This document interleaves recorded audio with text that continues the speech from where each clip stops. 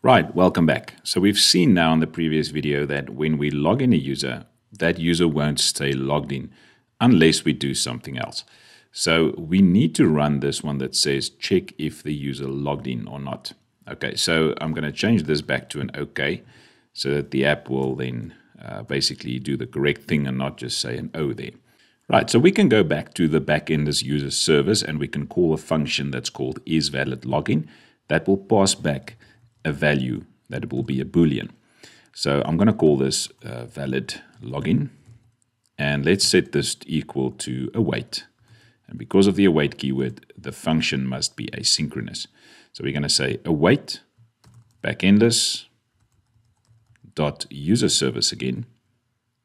In the user service, there is a isValidLogin function. And that isValidLogin function, if you hover over it, it doesn't give us any information. But what this will do is it will tell us whether the user that's currently logging still has a valid login token. So I'm going to say isValidLogin. And again, like all the previous ones, we can have that on error there. Let me just remove this virtual device for now. Okay, let's end it off. And I will replace this part with just an opening and a closing brace. Okay, so if there is an error, we can again change that result. So we're going to say result equals error.toString.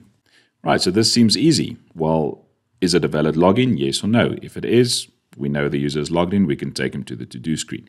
But now the problem is this valid login doesn't tell us who is currently logged into your app. So in order to get the user that is valid and currently logged in, we need to do some more. So I'm going to say if this is a valid login, and you can see it returns back a Boolean. This is valid login, returns in a future Boolean that can be null. Okay, so we need to test for that null value. So if the valid login is not equal to null, and at the same time, obviously, that valid login is equal to true. So you can just say and valid login, or you can use the equal sign true there. It's doing exactly the same thing. So if the valid login is not equal to null, and we know that it's true, which means the user can now go to the to-do page, we now need to find out who is this user that is currently logged in. In order to do this, we're going to have to get the current user object ID. Now, in order to get the current user object ID, we're going to go to await Backendless dot user service again dot logged in user. Now this logged in user function, you can see, returns back a future string that can also be null, and that will contain the current user object ID. Again, like everything else, there can be an error, so we will need to catch that error. I'm going to use just an opening and closing brace again. I'm going to set my result to error.toString. Right, so now for this if statement, let's just quickly do the else while it's still easy to do it, where you can still see all the brackets. So for the else, we will just set the result as equal to, let's say, not okay. So let's just go through this again. If the valid login is not equal to null, and it is a valid login. So the other option will be it's either null or it's false. So in either case, the result must be not okay, and we do not want to do anything else then. We will take him back to the login screen. Okay, so we will test for this not okay value later on. So we're going to have it something that's easy to test, so I'm just going to use it as not okay. Okay, so this is the if statement then. We've got the current object or the user object ID, but that doesn't help us yet because from the current user object ID, we do not know who is the user that's currently logged in. So we need to get that user with this specific user object ID. So again, we're going to check because this object ID can be null, it's nullable. We need to check if it is null or not. So if the current user object ID is not equal to null, then we know we've got an actual user that is logged in. So at this stage, we've got the user object ID of the person that's logged in. So let's just have a look at the users table quickly. So this object ID is the one that we have here. It will be one of these two object IDs. And if you look at these object IDs, we need to now get the user or the users here according to their object ID. And when we get data back from Backendless, it always comes back as a map or as JSON data. So just keep that in mind while we are coding the next part. Right, so back in Visual Studio Code, we know that the current user object ID is not equal to null. So we're going to get back a map now. So that map is dynamic and dynamic for both the key and the value. It could be anything. That's how it returns back. And it can also be null, so it must be nullable. Let's call this one the map of the current user. That's basically the current user's data. And in order to get it, we're going to call await backendless.data. So now we're working in a specific table. .of, what is the table name? Well, the table name must be exactly the same spelling, and that will be users. For backendless, I like to use the double quotation marks there, as they sometimes give some problems with the single quotations. So it's going to be await backendless.data.of in the users table. Why is it users? So just have a look at your table name there, exactly the same spelling, users. And then we're going to say dot, and you're going to see if you start typing find, there's find by ID. So we're going to call find by ID. The ID will be this current user object ID, and then we can also handle the error. So let me just add a semicolon there so everything goes readable. Okay, so we're going to get a map of the current user. That map will be the key and the value will be dynamic. We go to backendless.data, go to the data table called users, find the specific user by its ID. There's the current user object ID. And then if there's an error, this will happen. So let's just go and add the opening and closing brace again and set result to error.toString. Right, so now we actually have the current user in the form of a map.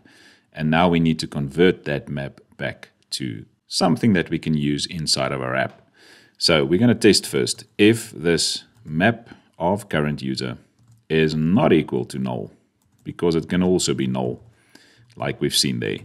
So if the map of the current user, which means the current user's data, something went wrong, we couldn't get it, it's null. If it's not null, we're going to set the current user to this user now. So how do we get this user? Luckily, the class called backendless user, if you put a dot there, you can see that they also have this from JSON function like we have in our to-do class.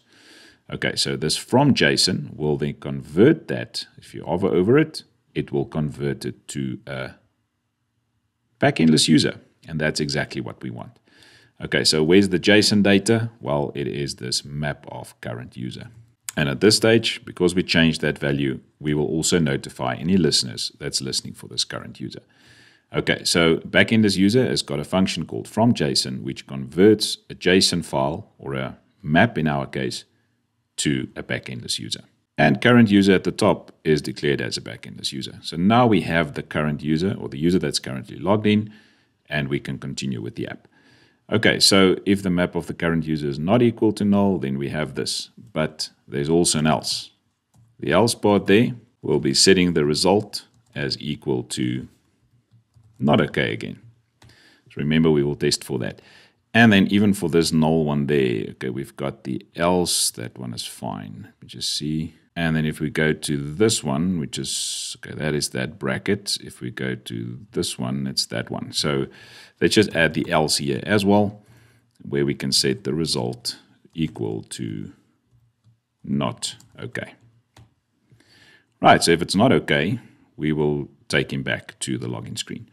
Okay, so this check if user logged in, the first thing we did was to check if there is a valid login. If there is a valid login, we check if it's true, then we get the current user's object ID by calling login user. We get the object ID, we check if the object ID is not null. If it is not null, we can go and get a map of the current user, or the JSON data of the current user, by going to the specific table and finding it by that ID that we corrected now. If that map of the current user is then not equal to null, which means there is some data, we now have our current user by converting that JSON back to a backendless user and saving it in our variable called current user. If anything went wrong, we will either have not okay or we will have a specific error. So there's three things we can test for. We can test for okay, everything is fine. not okay, so okay, we will take him to the to-do page. If it's not okay, we will take him to the login page. If an error occurred, we will show him a snack bar that tells him what error occurred. Okay, so now let's go back to our init.dot. So you'll remember in our init.dot, this is actually where we call that check if user logged in. So we initialize our Backendless app. We run this, check if the user logged in. So this happens right at the start of your application while your loading screen is still loading. So that loading screen is on. Then we get check if user logged in. That will do everything we've done now. It will go through all of these steps to check if the user is currently logged in, and it will send back okay or not. So let's just go back to init. So we can see there, if the result is okay, we take the user to the to-do page. If the result is not okay, we take him to the login page. So what you could have done here also is to check for the not okay here, then just take him to the login page. And then if it's not okay or not okay, then you can show a specific message if you wanted to. I did not add that here. But in any case, if there is some sort of error that occurs, then you would rather take the user back to the login screen. So let's see if this works now. So I'm going to rerun this application now.